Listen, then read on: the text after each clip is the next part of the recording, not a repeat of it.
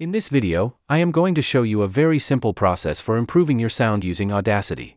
Whatever your purpose is, professional voiceover, audiobook narration, content creation, or podcasting, you can make your recordings sound much better using the process I'm about to show you. This is a 5-step process, and there are actually 2 ways to use it. The first way is automatic, and the second way is manual. In the automatic process, you will do it in 1 click. In the manual process, you adjust everything yourself. I'll show you both methods in detail. Let's start with the automatic process. This is a raw recording, and if I play it, you can hear how it sounds right now. Some people claim that all aerators are created equal. Well, we beg to differ. Ranch works past. As you heard, the raw recording volume seems quite low.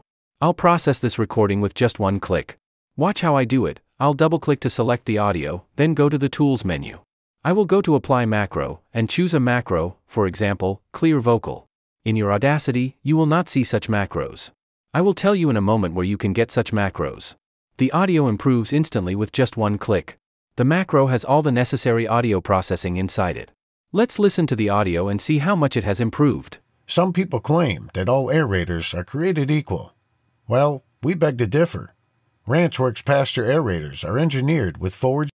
You can see that with just 1 click, I've improved the audio a lot, and it's not only about increasing the volume. The macro also adjusts the loudness, balance, and EQ, all automatically. You can either build your own macros or use the ones I've already created.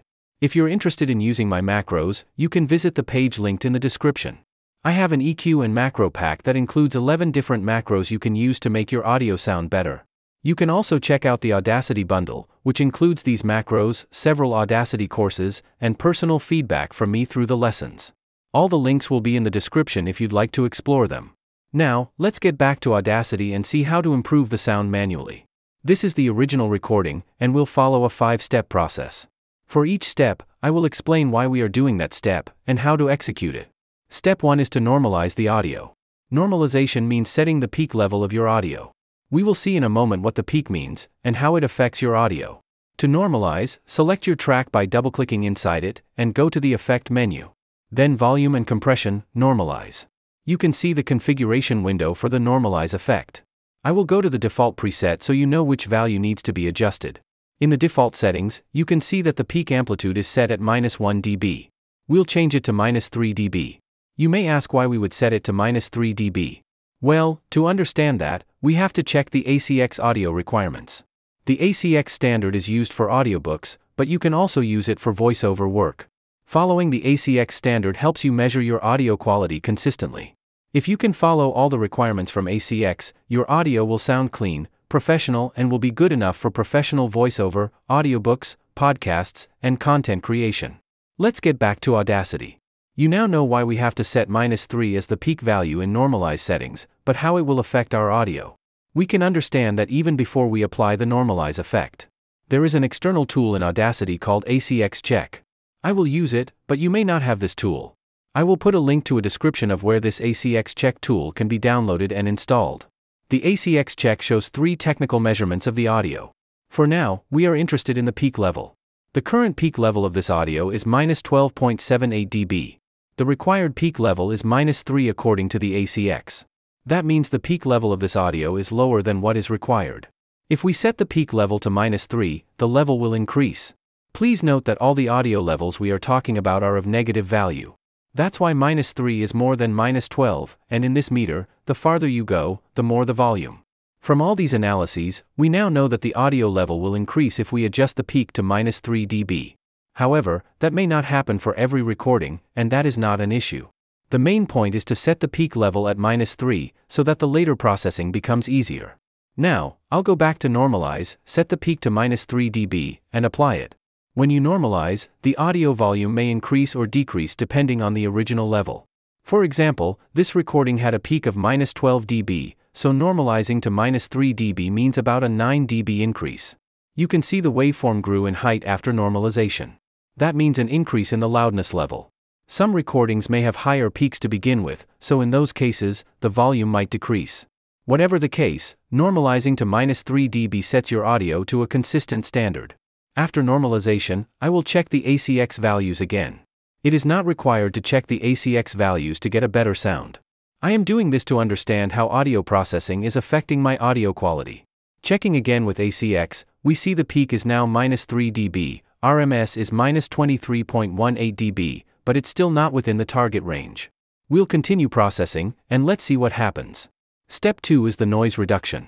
Noise reduction may or may not be necessary depending on your recording. This audio isn't very noisy, as you can see the ACX shows the noise floor is passing.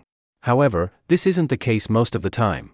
After normalization, you will see that your audio is failing on the noise floor.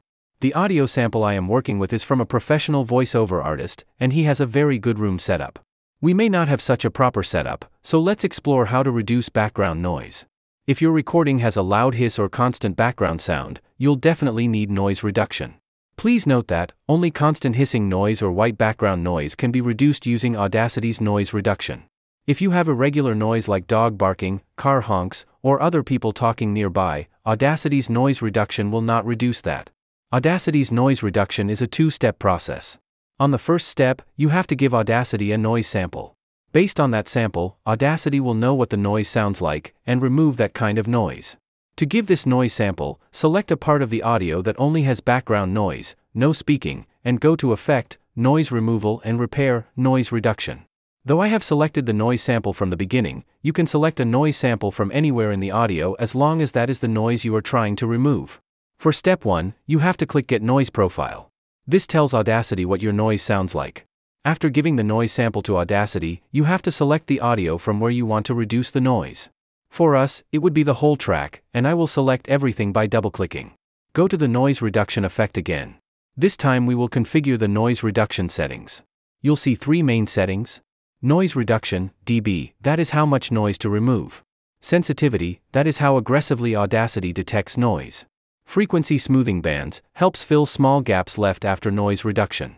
Let's explore each setting in detail, starting with sensitivity. The higher the sensitivity, the aggressive Audacity will be in reducing noise. While that may look like a good choice on the surface, that is actually not the case. The more aggressive you set the sensitivity, the harsher the audio will be after noise reduction. Noise reduction introduces harshness and makes the audio thinner. So the sensitivity should be good enough to detect the noise, but not too much. A sensitivity of 6 works well for voiceover.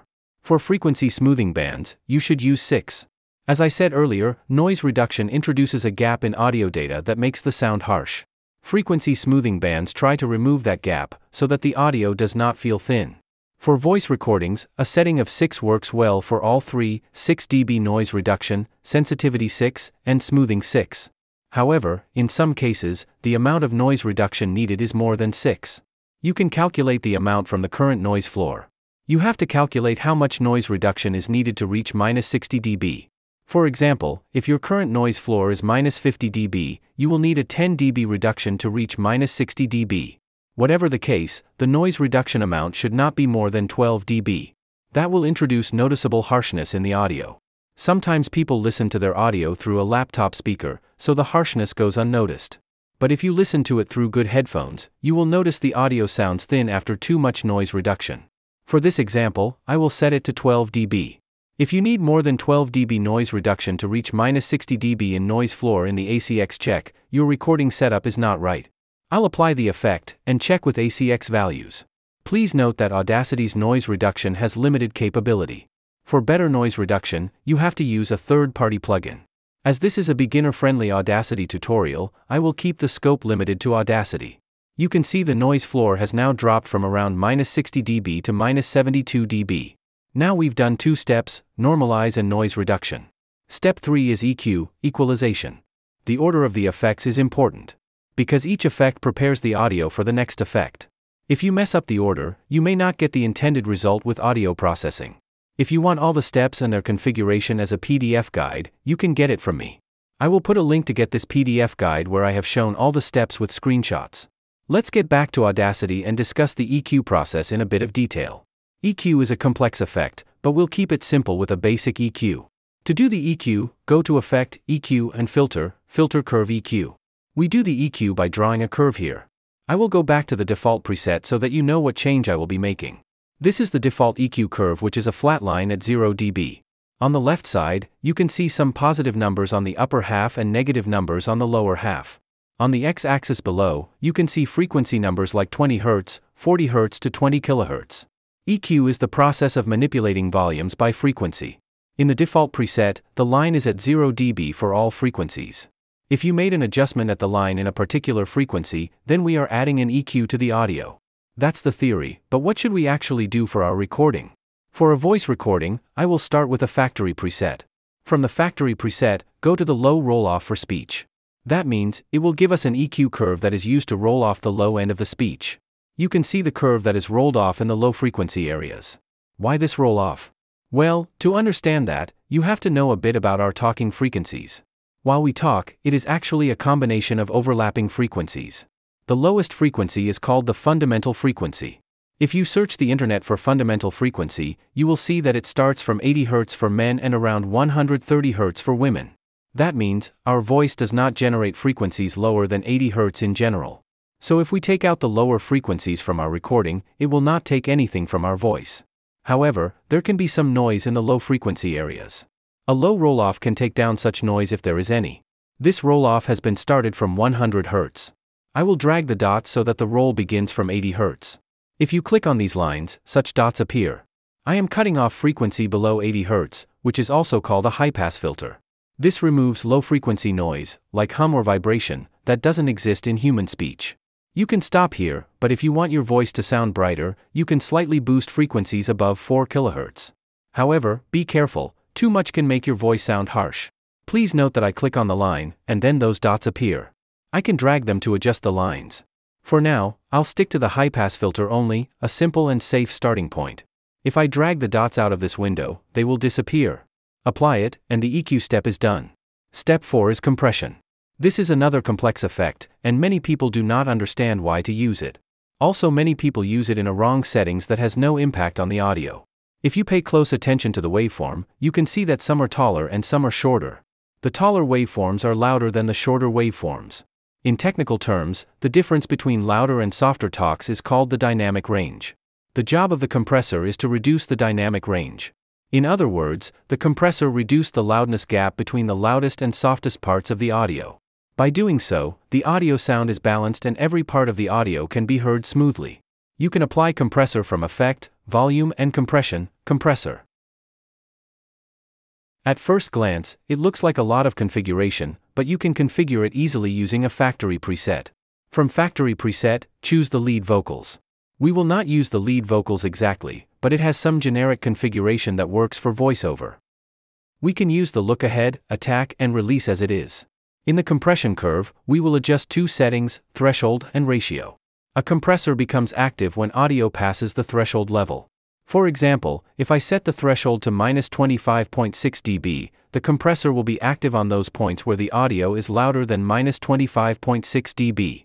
However, if I set a new threshold point like -13.9, the compressor will be active only when audio levels pass -13.9 dB. So now the question is, what is the ideal value for the threshold? Well, there is no single ideal value for the threshold. It depends on the recording itself and how much compression you are looking for. For a moderate compression, I would suggest using something between -12 and -18. For this audio, I will set it to -15. If I see the audio is too much compressed, I would use a higher value than -15. If the audio needs more compression, then I would have to use something lower than -15. We will see in a moment if this audio is ideally compressed, or if we should do anything different. The ratio is the actual amount of compression. If the audio exceeds the threshold, it will be compressed by the ratio we set. For example, if I set the ratio to 2, then for every 2 dB increase in audio level after threshold, we will hear only 1 dB. These are technical definitions, but in simple words, the higher the ratio you set, the more compressed it will be. The compressor settings allow you to set a ratio of 100, but it is impractical. For our use case, the ratio has to be something between 2 and 4. Once again, like the threshold, you may have to use a different ratio if the compression is too much or less, depending on the situation. Let's say I will use the ratio 2.7 for this audio. We do not need to change any other settings for a typical voiceover.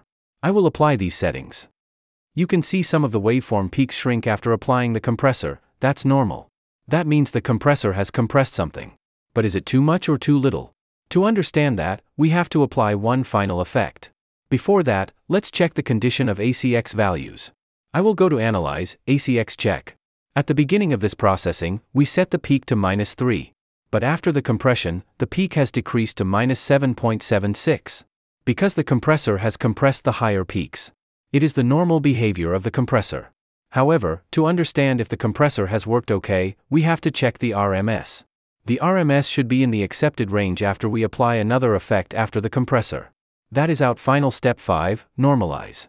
We already saw how to apply the Normalize effect. I will set the peak to -3 dB again using Normalize. Normalize if the only effect that I am using twice in the processing flow. If we check ACX again, everything passes, peak, RMS, and noise floor are all within range. The RMS has passed, which means the compressor was okay. This recording is now ready and sounds much better. Let's listen to a few seconds of the final result. Some people claim that all aerators are created equal. Well, we beg to differ. Ranchworks Pasture aerators are engineered with Forged Ranch Tech. You can see that by following these 5 steps, your sound improves significantly. This process is a great starting point for anyone looking to improve their voiceover or spoken audio like audiobooks or podcasts quality.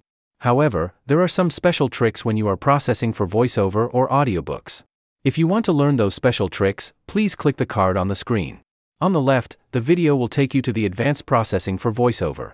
On the right, the video will take you to the proper processing for audiobooks. Thanks for watching.